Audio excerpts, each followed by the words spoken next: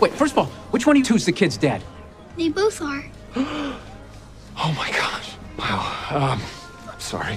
That's the first time he's ever referred to me as dad. It's something I've wanted to hear for a long time, so it's a bit poignant.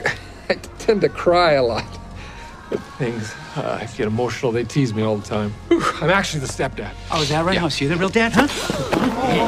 Whoa, hey, you don't want to embarrass yourself, buddy. Oh, wait, you threaten me now, tough guy? He's threatening you, Jerry. Hey, nobody's threatening anybody. But you're going to want to back that up, Jerry. You, Squidward type. With being in this again, I'm going to have to wrap you in the mouth.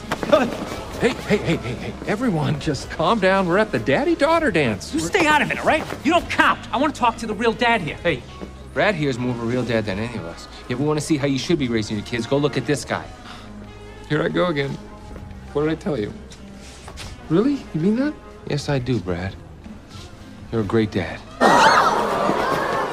Like that? Shouldn't have done that. Yeah? Why? I'm pretty sure he kills people for a job. He's been rather vague with me, but that's what I'm kind of surmising.